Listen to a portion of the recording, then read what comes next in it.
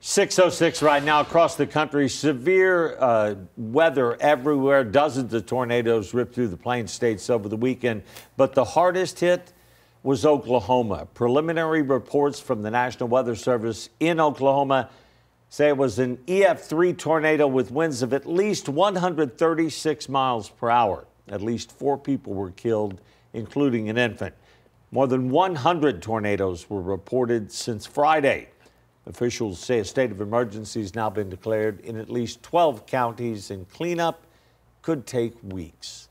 And this is a look at a large tornado that touched down in Minden, Iowa, Friday. Officials say about 120 homes and businesses were damaged across the area. Now here in Waco, Texas, severe storms, including a reported tornado, wreaked havoc over the weekend in the China Spring neighborhood. Take a look at all the damage. Witnesses say they saw the tornado touch down for about 5 minutes. And you can see fences blown over, roofs torn off, and more debris scattered all around the neighborhood. Thankfully, in all of this, no one was reported to be hurt. Crews will continue to survey the damage this morning as the community looks to rebuild.